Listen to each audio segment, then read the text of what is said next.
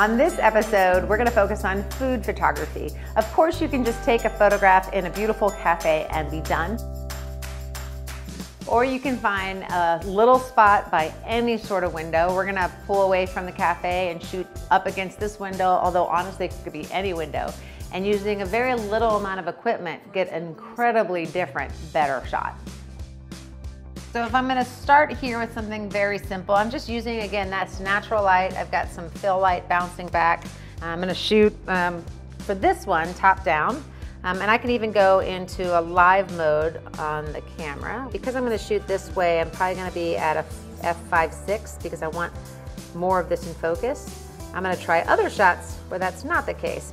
I'm shooting with the 24-70 f4 lens, the Z, the Nikkor Z lens, which affords me the ability to shoot similar to a macro. It's almost about, I can get about 12 inches away and still get a really nice strong focus. We can make this a lot more interesting just by switching up only the composition. So in this case, we've got this square plate. We can look at playing with a diagonal shot and a little bit more negative space using the wood grain of the table to do so. I'm shooting with a combination of 50-50. Half of the shot is the product, half the shot is negative space. I start getting a very different looking shot that I find significantly more interesting. Again, there are so many ways to be creative with backdrops or setting up a shot. This is one of them. You can use a dish towel. You can use pretty much anything that you want. In this case, I can just mirror what I just did and start building again to a more interesting shot. So I'm going to try one more thing. I mean, I could honestly try 5 million things. That's one of the coolest things about food photography. It doesn't get up and move. But in this case, what I want to do is shoot from the angle of where the window is. I have the luxury right now of having a door that I can open, so I can step out into the natural light and do a similar sort of thing without having to move this whole setup. So use the golden side of this reflector just to give some nice warmth to the shot. I'm going to shoot like that, where it's tilted down, but I'm using this. I want to keep this open because that's going to be my background. Oh, that's so pretty. So I'm shooting this at an f4. I can shoot a lot shallower if I wanted to, but I kind of like showing all this off. So I ended up getting looks that are pretty different from what I was getting before. I'm able to get kind of that white background as it plays off, this really soft bokeh as the image just kind of feathers off right there. And then but this nice golden look that really works with the baked good because it really highlights that kind of warm, buttery look, even though it's a vegan croissant.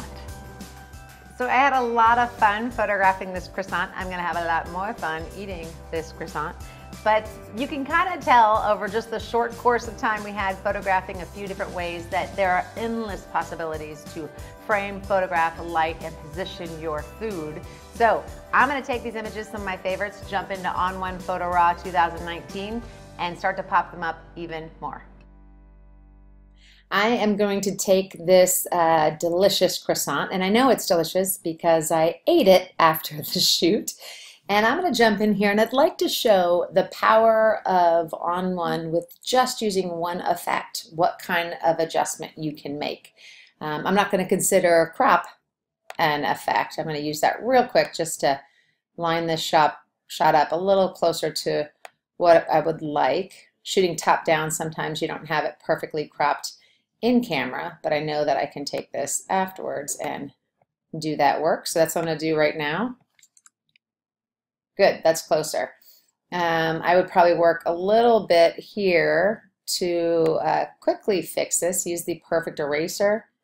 Just knock this out. So I'm just showing the top part. I don't need that little tiny speck down there of color when it distracts from the overall look, and the perfect eraser tool is perfect for that. So I'm going to take this right now and I'm going to go add a filter, and I'm going to simply use dynamic contrast as the entire tool I'm using for editing here, just to show the power of it.